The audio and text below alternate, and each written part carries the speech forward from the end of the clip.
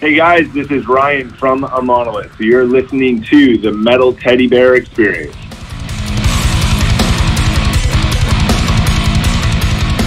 And welcome back to the Metal Teddy Bear Experience here on 90.3 WMSC up in Montclair. This is your host, Chris, and with me on the line, I have a very, very special guest. I have Ryan Van Poederooyen of Imonolith. What's up, dude? How you doing today?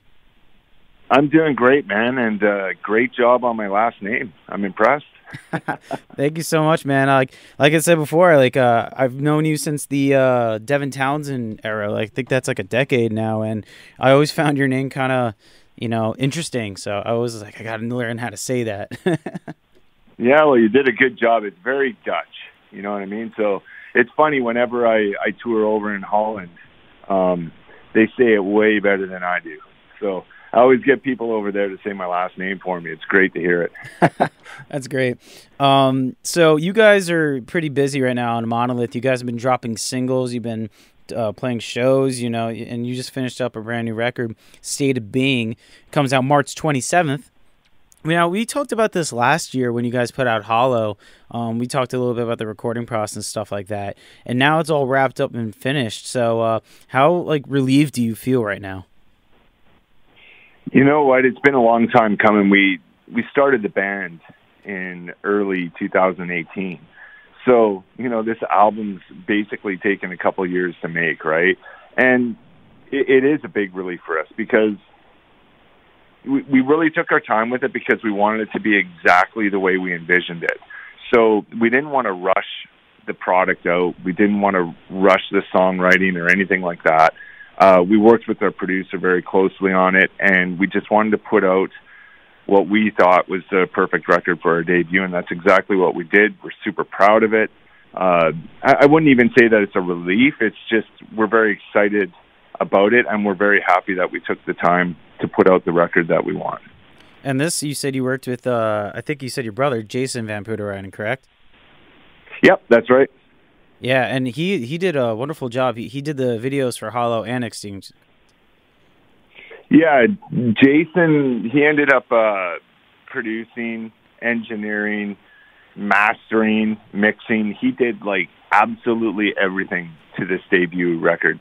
And he's amazing to work with. He's worked with really big artists, which we talked about before, with the likes of Nickelback, Chris Cornell, Airborne. He's doing the new Simple Plan record right now, producing them. So he works with real big artists. But the thing is he always wanted to do a metal record.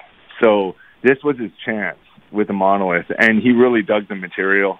He thought it was really cool music, and it gave him a chance to stretch his wings in this genre of music. So we're absolutely stoked on what he did with the record, and we can't wait for everyone to hear it. That must be a nice little perk of being your brother and all that. You get to hear all that awesome material firsthand. Well, there's that, and you want to know something. Definitely. Right? So it's not just that he's my brother. That's a given that it's great to work with him. But, man, everyone in the band has learned so much through him because he's a pro at what he does. He doesn't cut any corners. And that, I think, was the big theme for this record was no corner cutting at all. You know what I mean? It's let's take the time, let's make this the way we want it, and let's just give 110% in everything we do. And that's something that Jason does as well. Last time we talked, you were entering the studio, I believe, to finish everything up. How long did it take to actually being in studio? Well, put it this way, we entered the studio to do drum tracks in March of 2019. And by the time it was all finished, just the tracking part, I'd say it was kind of end of July. So we took a long time doing it. It wasn't like we were in there for a month and we're out. It's we revisited things, retracked some vocals or retracked a couple guitar solos or guitar parts. The only thing we couldn't really retrack were the drums, right? So we nailed those down. But again, we took our time with it. And then after that, the mixing process, man, we're mixing up until, probably, I don't know, the end of summer, and then mastering was another thing. We had a couple different mastering sessions, and by the time it was all mixed and mastered, I'd say it was probably November. So again, took our time, made sure it was right, and we're very, very happy with the results. Would you say that, like, because I know some bands complain about being in the studio, like when they have too much studio time, they start getting a little too nitpicky and too, like, because you heard it so many times, you start analyzing way too much. Do you think that ever happened to you guys? I don't think it's the case with us. It was more a case of we'd record everything. Okay, we recorded all of our ideas, and our producer would sift through everything. And then sometimes he'd come back, he goes, this is what I'm thinking. And then maybe some members in the band would be like, we were kind of thinking more like this. And then, you hash it out with the producer, and that takes time. And that can change mixes. It can change a whole bunch of different things, right? So I don't think we really went down that rabbit hole, per se. But I think we were just taking our time, very cautious with how we approach mixing, what parts made it in, what parts didn't. And if there wasn't something we were digging and we could re-record it, we would do that. So that happened with some of the vocals, that happened with some of the guitar parts, and, stuff like that. And, but for the most part, no. We didn't go down that rabbit hole. It's very easy to do. But we're also a bunch of experienced musicians, right, through, playing Devin Townsend Project. Kai played with Tommy Lee and Methods of Mayhem, and John with Threat Signal. So we all have a lot of experience, and I think from all that experience, we realized that, hey, let's not go down that road, It can get pretty ugly once you open up that can of worms. No, I definitely get that. I totally get that. Because you guys, like, probably work a lot, and, like, this has been an album, I mean, for the past year, you guys have been writing stuff, even before that. Did you have, like, a lot of leftover tracks, like tracks that you didn't use that you might release as a B single or something like that? You know what? Interestingly enough, no. With our producer, what we did is we gave him, like, I don't know, it was like 16 or 18 songs or something. He went through them all and with us, and then he said, this is the ideal record that I would like to record. The other thing that you have to keep in mind is Jason's time. He's an extremely busy guy. And, he basically only had enough time to do the amount of songs that we did on this record. So we were very careful with the songs we chose. So we ended up recording exactly what's on the album. There are really no B-sides. We have all the demos, but we didn't record any more songs. We were just very focused on recording the songs that we chose, went in there, nailed them, and gave 110% on mixing and mastering them and giving them all the attention they needed. You also have, like, a very special guest appearance on this record.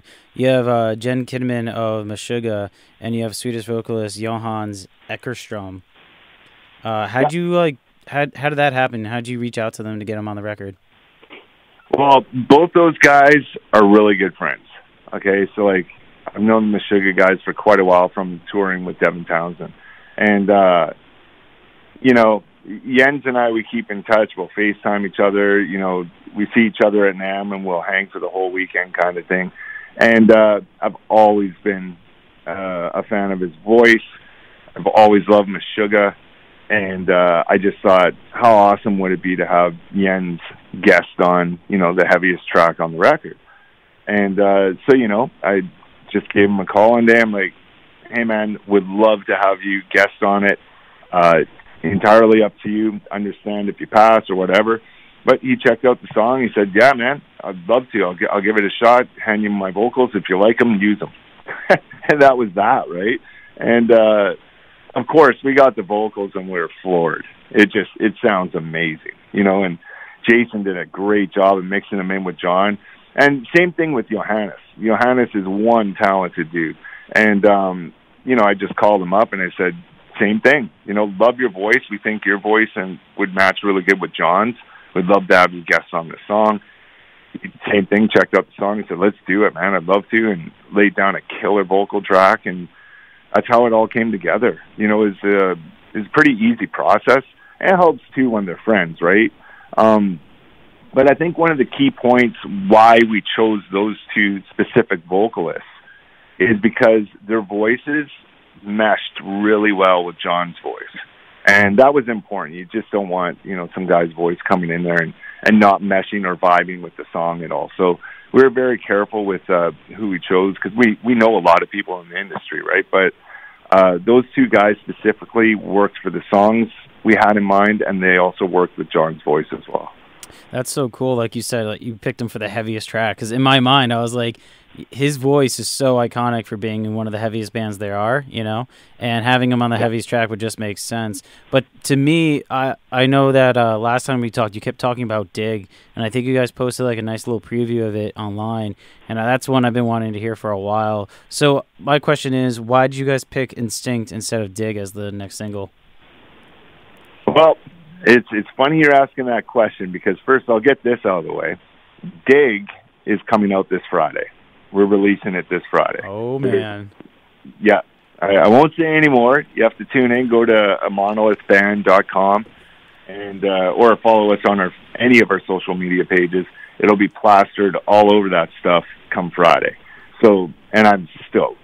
Like, collectively, I think that's one of the band's favorite songs to listen to and definitely to play live, right? So this Friday you'll hear that. But as far as choosing Instinct over Dig, it's very difficult, because there's a lot of other songs we'd love to release as well, right? But Instinct, I think, was a step up from Hollow, because Hollow was fairly I wouldn't say commercial, but it's definitely it would apply to a larger fan base, right? Whereas Instinct is definitely a lot heavier, but it still has that catchy chorus. So that's a cool thing about it. And it kind of was a step in a different direction from Hollow. Now, we're releasing Dig this Friday, which is a completely different step than both Hollow and Instinct, right? So we're trying to show that we're just not one style. It's like we're a metal band for sure, but we like to show different flavors in our music. So that's why we chose Instinct. That's why we chose Dig as our next one. It's like we just want to show the different ways we're approaching our music. Oh, I definitely agree that you guys do have a wide range of music, just based off of hearing, your first single, Hollow, hearing Instinct, just hearing like clips of Dig, and then again mentioning that you had Jens Kidman and Meshuggah. I was like, what's going on here? I feel like this is great anticipation leading to the record. Yeah, it's a record that we wanted to make. I'll go back to saying that. It's like we just didn't want it to be all crushingly heavy. We didn't want it to be all catchy. We just focused on writing the best songs that we could. We didn't want to reinvent the wheel of music and go, this is the new sound. It's like when grunge came out or something like that. We aren't looking to change anything like that. We just want to take from our influences. We want to write what we feel, and we want to write the absolute best songs we can. And that was our focus with this record. And we're really, really happy with the results. And, we're hoping that everyone who hears it thinks the same. Now, I know you guys already had everything done, but was there any wrenches thrown into the whole process when Jed and Byron Stroud left the band? Well, not really at all. Like, with Jed, he was in the band very briefly. Like that was a hot minute, right? And it was simple with Jed. It was just totally different styles of writing and how we were approaching the music. No hard feelings whatsoever, right? It's like for either side. Jed's a brother, right? So we were just like, hey man, it's not working from our side, and wasn't working from his side either. So it was a very mutual thing. We're just like, cool, no problem. And we just went on, right? That was a very quick thing. With Byron, he was in the band obviously a lot longer than Jed, but Byron just couldn't commit to our album cycle and all the touring and stuff we were going to do for personal and family reasons. So, we fully understood that. There was no problem. Again, Byron's a bro as well, right? But that's just the way it worked out. He dug the music and was having a great time with it. But once we presented the plans and how long we plan on going out on tour and all that was included in doing this, he was straight up and honest with us and just saying there's no way I can commit to that, unfortunately. And we're glad he did that, because there'd be nothing worse than you about to go on tour and then your bass player comes up and says, "Hey man, I can't tour." That would have been horrible. So, he told us like last June that he wasn't going to be able to commit. So he's been out of the band for a while now. But we understood that, and we thought it was best definitely to part ways in that sense. So again, Jed and Byron, awesome guys. They're brothers, and it just wasn't in the cards. So right now we got Scott Whalen and Kai Hoopinen filling in the spots. They rounded out the band perfectly, and we got an amazing band here. And this is the band moving forward, ready to go out there and just tour our butts off and make this happen. Well, it's good that you guys are still friends. Like you said, you all great dudes, and you guys are like brothers. So like maybe something down the line, maybe a couple years later, you guys can release something like a little side project, like an EP or something together. Well, that's it. Like, that's the thing, is it wasn't anything bad. Like I said, with Jed, it was just a matter of completely different styles of writing. You know what I mean? Which totally makes sense. We just wanted to get a bunch of people who are bros and good friends in the band, but sometimes that doesn't always work out when it comes to the writing part. And then with Byron, again, just, his personal family reasons. So, man, family first. You know what I mean? Yeah. We all supported his decision, is great. So, yeah, there's definitely no hard feelings whatsoever. It's just like different things happening in different people's lives. I know last time we talked about the benefits of releasing this album on your own. You guys are doing this through like your own ways, because you made so many connections being in other bands and Devin Townsend Project and all that. But you said if there was ever a time where like a label gave you like an unreal deal, you would probably consider it. Has labels talked to you guys at all? Have they reached out? No, at this point, like, we did all of our label talking when we were demoing this stuff before we went in to record it. No labels have reached out yet. I think if any label were to reach out to us, it'll be after the album's released and we're doing stuff with it. Especially if things start to take off, or if we start, blowing up, or whatever the case may be. If there's a lot of positive reaction to it, yeah, maybe labels will come. Maybe they won't, because they know we're releasing this through our own record label. But yeah, it's like it'll be interesting to see. Regardless, we're super excited about how we're releasing it, how it's all coming together. We're able to release it just like a label. It's like even our digital distribution's being done through the Orchard, so which is worldwide, and they're pretty much the best at digital distribution. So we got a lot of awesome things happening for us. We got an amazing team of people, from management to PR to radio people, everything. We got a great team set up with us. So it's pretty exciting to do it this way, because you own it all. It's you. It's Imonolith Music. That's our record label, right? So, whether labels come at us or not, I don't think we're too concerned about that, because right now we're really focused on trying to make it happen independently for this album. And you know what? If we can do it for the future for all of our albums, I think that would be the best way possible. But, let's flip the side of the coin there. And if a label does come up and they throw a bunch of money at you because you're becoming successful with what you're doing, obviously you're going to look at every option, But right now, as it stands, it's all about Imonolith Music, the label we set up, and everything's going awesome. Everything's going to plan, and it's a pretty exciting time for us. I was going to say, you're definitely going to hear, after putting out this album, you're definitely going to hear something from labels. It's definitely going to happen. Yeah, it remains to be seen. It's like, again, we're not counting on it. We're not hoping for it. We're not anything. We're just, let's release it. Let's see how this thing goes, and we'll take it from there. It's like, I think the best thing you can do is be open-minded. That's the best thing you can possibly do, is just look at all your options no matter what. and then just make a very educated decision and move forward. For anyone tuning in right now, you're listening to 90.3 WMSC Upper Montclair, the Metal Teddy Bear Experience, and I'm joined here with Ryan Van Poederooyen of Imonolith. So, if you remember on my show, I asked 3 random silly questions. Are you ready for this? Oh, yeah. Yes, hit me with them, man. Let's do it. Round 2, here we go. Don't worry, I won't ask you about buttoning your shirt anymore. So, question number 1 for you. Now, this is all about zombie apocalypse. So if there was a zombie apocalypse that happened, it's a 2-parter right now. So if there's a zombie apocalypse, where would you hide, and what celebrities would you recruit for your zombie apocalypse team? All right. Where would I hide? I don't know.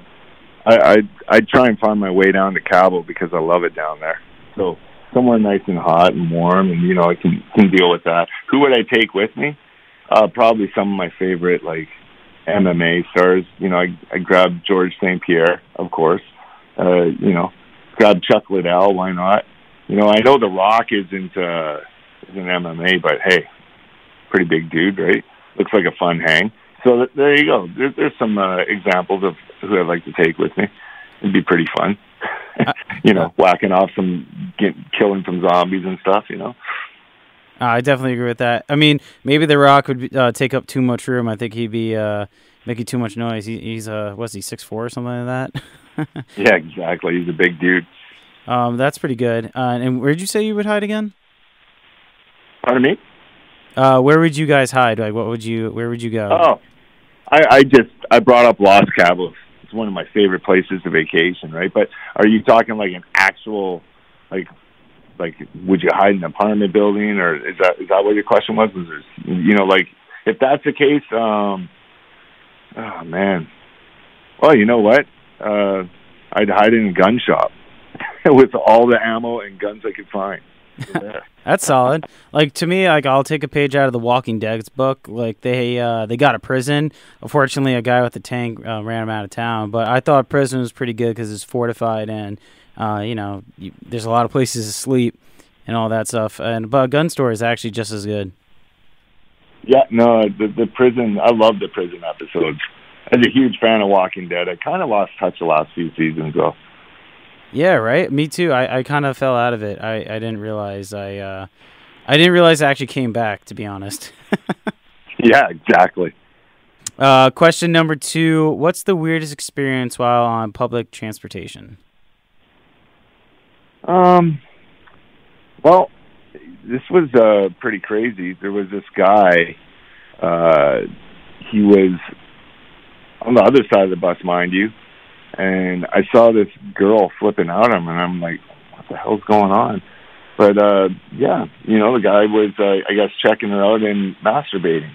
So, I was kind of like, yeah, I can understand why she's yelling at him. Because I got up, I was like, hey, is everything cool? And then I saw what Buddy was doing. I'm just like, wow, okay, you need to come over here and get off the train. It's like, but yeah, I saw that happen. It's kind of crazy. That was years and years and years ago. It was probably like 15, 20 years ago. Yeah, it's pretty crazy. Was that in where you live, or is that by New York or something like that? No, that was here in Vancouver.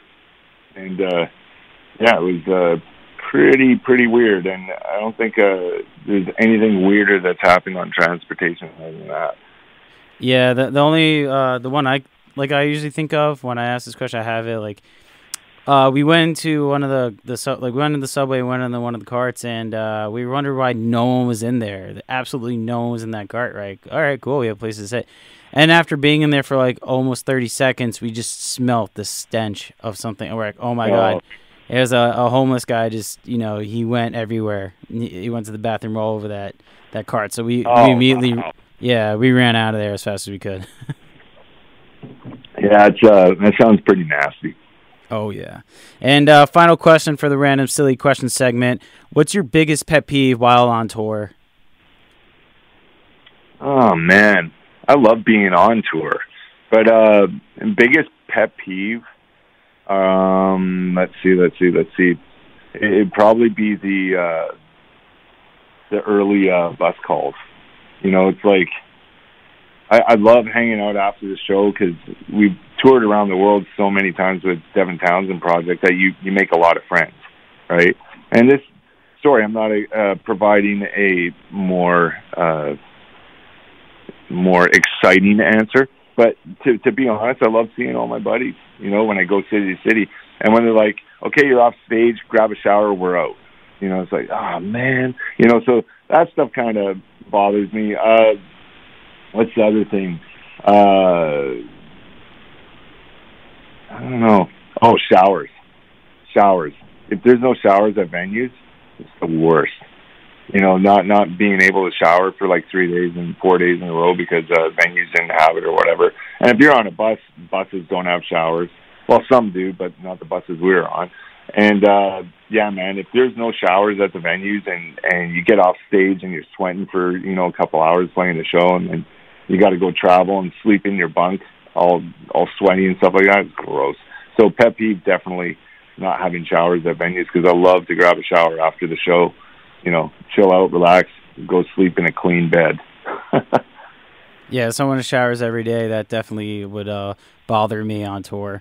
I also heard, like, there was a band that put out, like, band tips while on tour, and one of them was join a membership that's nationwide, where they have, like, 24-hour facilities, so wherever you are, you can find one and shower there for free, because it's definitely worth it. But like you said, most venues usually have it, right? Yeah, well, you know what? It's going to be interesting because the Monolith is going on our first major tour ever, and that's headlining the UK and Europe, and that starts on March 27th to April 27th. And a lot of the venues we're playing are obviously going to be a lot smaller than what we did with Devin Townsend Project because we're brand new bands. So not sure. My biggest pet peeve's probably about to happen a lot because we're going to be playing smaller venues. So with those venues, you're not always guaranteed to have showers. So I'm not sure how many showers we're going to have, you know, as far as venues are concerned. But we are getting accommodations like a hotel room or whatever. So when the shower, if there is no shower in the venue, we'll just before bus call, we'll just we'll head over to the hotel room, grab our showers, and get the heck out of there. So yeah, it'll be interesting. Well, that concludes the Random Silly Questions segment. I hope you enjoyed that. It was a lot of fun for me. Oh, of course. You know, it puts you on the spot, so you gotta. But the thing is, you gotta be honest. That's the best thing. Yeah. It's like you start making stuff up, it just backfires. So there's my honest answers. Some of them are hilarious, some are cool. You know, some are boring. But hey, that's life on the road, man. I'm so curious about your random tour stories because last time you said they were you couldn't really share them on air. So I'm still looking forward to those. But you guys are coming around soon, right after your European tour, right? You're doing a East Coast tour or no? Yeah, so here's the plan. Do this European UK tour, and then we'd love to hit North America. Now, we could do North America all as one.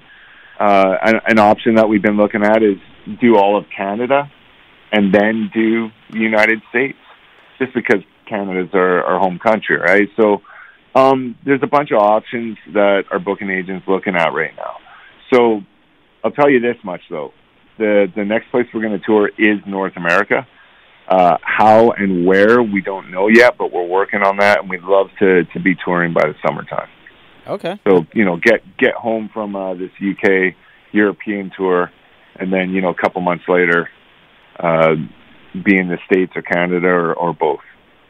Well, you're breaking out the UK tour, like you said, on March 27th. That's the release date for, you know, your brand new album, State of Being. So you guys, is that like your release party in a way? Yeah, kind of. You know, it's like we said, hey, let's try and get a gig on the day the album comes out. So it's in Sheffield, I believe. And, yeah, so that'll be kind of like a CD release. We haven't really promoted it that way. It's just the tour happens to start on that day. So that's going to be a cool gig, man. You know, it's like album comes out and, you know, first shows in Sheffield, UK, and on the day the album comes out. So it's going to be an awesome time.